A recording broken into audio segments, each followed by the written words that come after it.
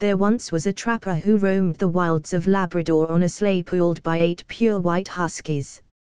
He was a tall man, dressed in layer upon layer of animal skins, who drove his team with a terrible ferocity across the frozen tundra.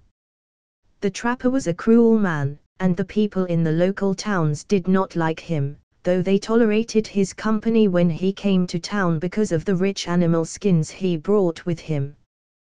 When he came to a town, the trapper would sell his skins and then drink away his money at the local tavern.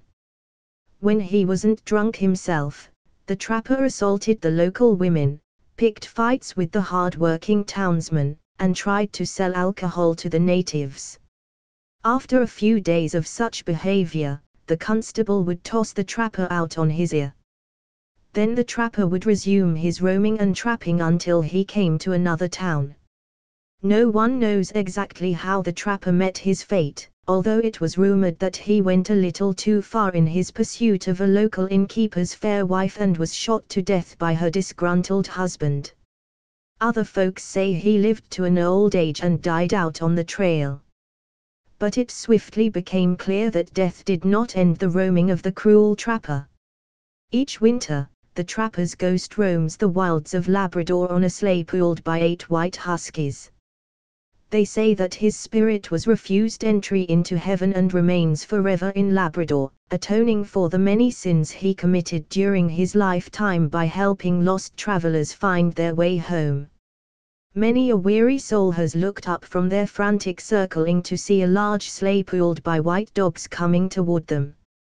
If they follow it, they are led to safety. Once a lost trapper found himself caught in a terrible blizzard, far from the nearest town. As he sought in vain to find a place to shelter from the storm, the phantom trapper appeared with his sleigh.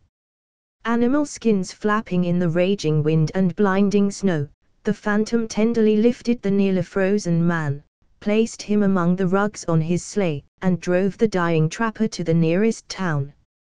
The phantom carried the man right into the inn, placed him gently on a chair by the door, summoned the innkeeper to care for the man, and then vanished right before the astonished innkeeper's eyes.